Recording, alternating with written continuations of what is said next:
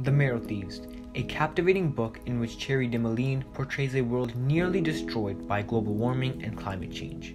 In The Marrow Thieves, residential schools have reopened and the indigenous of North America are being hunted for their bone marrow, which carries the only key to obtaining something that everyone else has lost due to climate change, and that is the ability to dream. Now that you know a bit about what's going on in the book, let's take a look at 4 reasons why you should buy and read The Marrow Thieves as soon as possible. Number 1. The plot of the book. The story starts off sometime in the year 2050 with the protagonist of the book, Frenchie, witnessing the kidnapping of his brother Mitch after losing both of his parents. Frenchie's brother is abducted by the recruiters who are non-natives wanting to kidnap indigenous people and steal their bone marrow so that they can dream once again. Frenchie manages to escape from the scene and is later found unconscious by a native man named Miigwans and his family, who are also running away from the recruiters. They take Frenchie north along with them and make him a part of his family.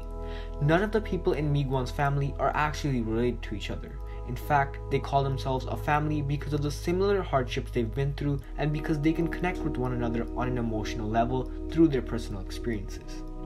Through a series of unfortunate events, the family loses their eldest, Minerva, and their youngest, Rai. Everyone who's left packs their bags and runs for days while grieving and crying. One night, some people in bandanas drag the family out of their tents, and Miigwans finds one person in particular to be familiar, and eventually they turn out to be members of the Native Council. The family members follow their captors to a cave filled with native people where Frenchie finds his father, and the Native Council's spy knows that Minerva is alive as well as her whereabouts. Little does everyone know, Minerva was the key to saving the indigenous people and preserving their culture. I won't tell you exactly why or how, because that's your job to find out by reading the book, of course. The next day, the Native Council organizes a rescue mission which Frenchie is a part of to save Minerva.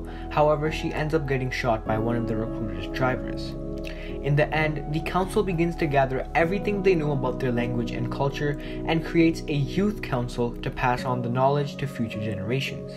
As you can probably tell, this type of plot is very unique and has not been experienced in any other novels or books.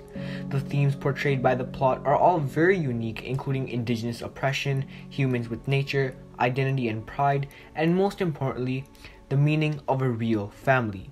This dystopian plot is sure to intrigue and captivate all those who love apocalypse stories. Furthermore, the protagonist in The Marrow Thieves, Frenchie, is very distinct from other stories because a stereotypical or average character's attributes just don't seem to fit him. He's an indigenous boy who has just lost his entire family and has to survive in a world where things are rapidly changing every single day. He has more responsibilities than your average character, and you will definitely not get to meet a more unique protagonist in any other story. Number 2. You can learn about the harsh realities and histories of Canadian residential schools that were originally created in the 1830s. In the novel, residential schools are an archetype that symbolize indigenous oppression in the past as well as in the present. In The Marrow Thieves, Cherie Dimaline effectively allows the reader to comprehend the history of residential schools and indigenous oppression. The author uses bone marrow and dreams as a bridge to contrast the history in an apocalyptic form. In the book itself, residential schools have reopened in the year 2050, but this time not to deprive the indigenous of their language, culture, and land, but instead to rob their bone marrow. In The Marrow Thieves, you can learn about the past history of residential schools and the oppression of indigenous people, which is crucial in terms of Canadian history. If you don't like to read meaningless articles and boring news reports, this is the best way to learn about the history for you. Number 3. The characters. As mentioned before, the protagonist Frenchie has a unique personality, one that you won't find in any other book. But other than the protagonist, there are several other supporting characters that are not similar to ones seen in other works. The only similarity amongst all the characters in The Marrow Thieves is that they are indigenous. Other than that, each one is different from the others, which allows the plot to remain fluid and the reader to stay hooked on. Take Rose for an example. She's an indigenous girl who Frenchie falls in love with near the beginning of the novel. Their attributes are completely opposite from each other, and this touch of romance in the book intrigues the reader even more. In addition, all of the supporting characters are introduced through something called coming to stories. These coming to stories are motifs appearing constantly throughout the novel, and their main purpose is to give background information on the characters, including their origin, past experiences, and how they've met the family. They also highlight the traumas each character faced, whether it's losing who is most important to them or facing physical abuse. Number 4. You can derive many morals, messages, and ideas from the Marrow Thieves and implement them into your personal life.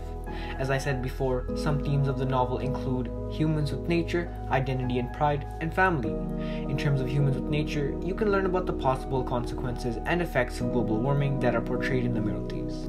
With this information, you can implement strategies in your own life to minimize the pollution you create, as well as warn others to stop. Additionally, you can learn about identity and pride. When you read the Marrow Thieves, you will see how passionate and proud each individual is of their native culture. Upon reading that, like me, you will also grow to acknowledge your culture's followings, teachings, and languages, and pay more attention to them in the real world. And lastly, one great moral you can derive from the novel is the meaning of a real family. In some cases, the people in our family may not be as supportive as our friends or classmates. Through the Marrow Thieves, you will realize that a family is not related by blood, instead by love and understanding.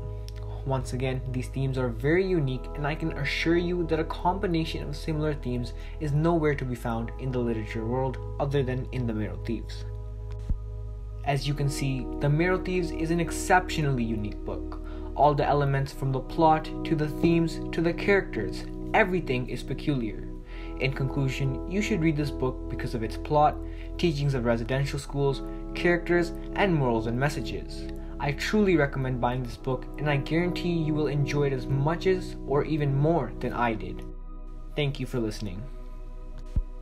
The videos and images used in this video were retrieved from CBC News, Elevation Pictures, Mongrel Media, PBS, and Pexels.